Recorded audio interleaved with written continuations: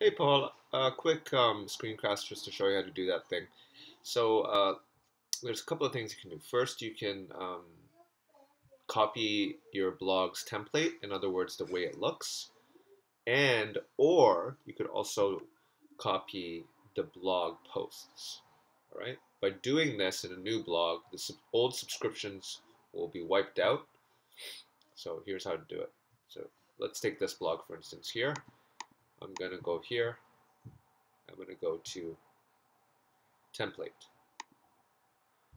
When I'm in template, you'll notice this button, backup restore. I'm going to back it up. Okay. And when I back it up, it's going to give me the option to download the full template. I'm going to download it onto my computer somewhere. Okay.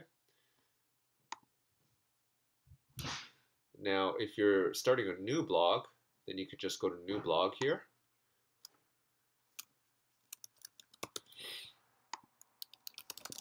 And let's just start a quick new blog, create it. And then now you're doing it in reverse, where you're going to import the blog instead of exporting it by going to template. And we're going to hit that backup restore button again, but this time we're going to upload instead of download. Get it? Upload. And now that blog has the same exact look. Okay? But it doesn't have the same images and things like that. So, but the structure of it looks the same. Okay? So now I'm going to show you how to copy your posts if you want to. You just start fresh and just start posting new posts, or you can copy it fresh. So let's go back to my blogs right here and go back to that blog that I want to copy. I'm going to go to settings, and then under settings you'll see right away the option to import export. If I go to other, I can export the whole blog, basically meaning I can copy the whole blog. So as an XML file, it's downloaded. So now I can go to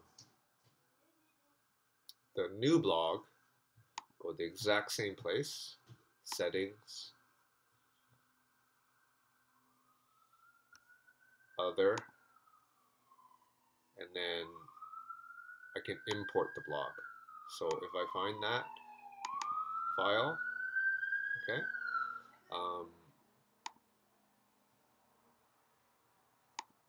and I import it,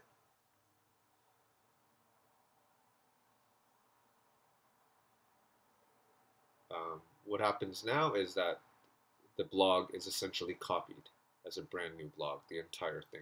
So the first thing we did was it exported and imported the template, in other words, the look. And then the second thing I just showed you was how to import, export the whole blog with all the blog posts. Okay? So that's how you do it.